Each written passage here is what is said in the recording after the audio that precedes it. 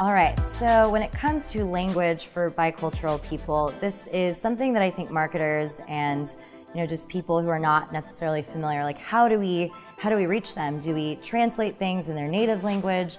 Do we keep things in English? What is the right way? And I think the best way is to figure out how comfortable are they speaking, either language, and then also think about their family members. So for those people who live in a multi-generational household, if their parents or grandparents are involved in the decision making, you definitely want to have resources available in their native language. Because even someone who's completely fluent and comfortable speaking English, understanding financial documents that are related to purchasing a home can be really confusing. There might be terms or processes that are not super clear or straightforward. So you always think of yourself, and before you came into this profession, were any of these terms clear to you? So for someone who has family members at home, it might be better to offer those resources in a language that they definitely understand. And when it comes to any type of marketing materials, this is something that I think, again, back to that hybrid approach, that it's nice to have things in both a native language and an English version, but then also maybe mixing it up for people who speak Spanish, throwing some Spanish slang in there. And that kind of shows like, hey, I'm trying to understand your culture.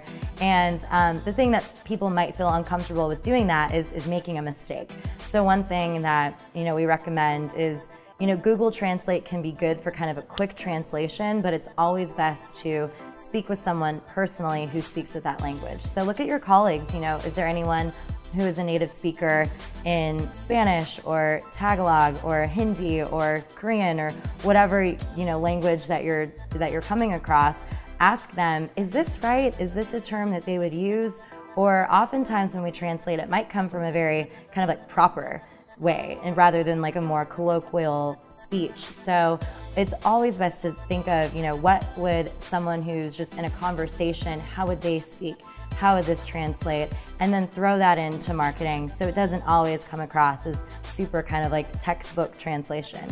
Another thing that I would recommend is maybe not assuming that someone who is bicultural always needs it translated. Some people, they're very comfortable with speaking English and they're totally fine with that. But then, if they do have family members, offer it as an option. And so what that shows is that you're respecting their family, you're respecting their culture, but you're not expecting that they don't understand English. So it's always kind of this hybrid push back and forth, and it really comes down to making the investment and getting to know them, their background, and what their comfortability is with language. So those are just some quick notes about language when it comes to people who identify as bicultural.